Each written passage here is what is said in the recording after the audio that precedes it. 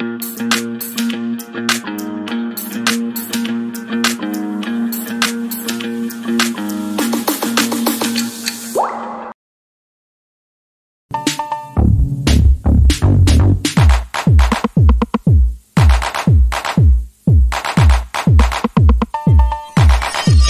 let me inform you in English.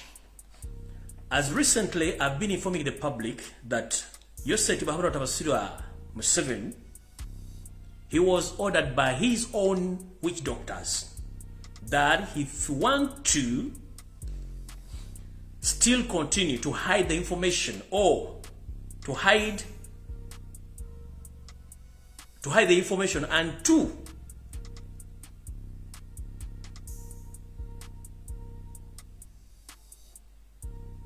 hide the truth about and who killed Jacob Oulanya, he should do some rituals. Which rituals? He was ordered to bring the body of Jacob Oulanya before he handles the body to his family, which Museven did 2 weeks back on Friday, like 2 weeks back, which he did. He brought the dead body of Jacob Oulanya to Chiso's farm. But he himself, Museven, and the 5 witch doctors, 2 from Tanzania, 2 from Congo, and 1 from Benin, and lastly with Sylvia Mukando, the one known as Mama Fina. But there was another boy who had been working at Chiso's farm for a long period of time by names Apuli Joffrey. After all the rituals, Apuli Joffrey was added on those rituals because Museven was told that this boy might go somewhere and expose all what we did. So he was advised by his witch doctors that Apuli Godfrey as well must be killed and sacrificed to complete the mission of bewitching Oulanya's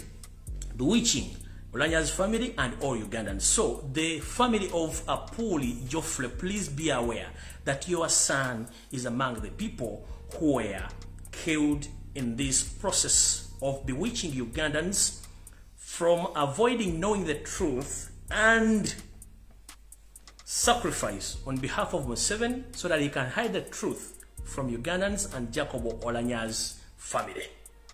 And this message goes to all our brothers and sisters in northern Uganda. Please, I know it is very sad at the moment, but if you are to do all the rituals regarding to wake up Jacob Oulanya's ghost to hunt the killers, please include all those ones who helped in doing all those rituals.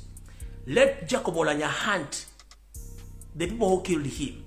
Let Jacob Oulanya also hunt the people who were involved in all the rituals, all the sacrifice they made at Museven's farm, including Sylvia Namutebe, the so known as Mama Fina, or Sylvia Mukandon, and the other people.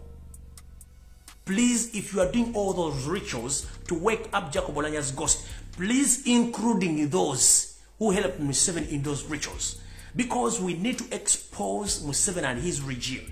He had been doing all this all along. He kills his servants, then after he camouflages as the chief mourner, but indeed he's the person who behind all the atrocities. So I call upon the Jacob Oulanya's family, please, when you are doing all the rituals, please include all those who helped Museven to kill Jacob Oulanya or to hide the information.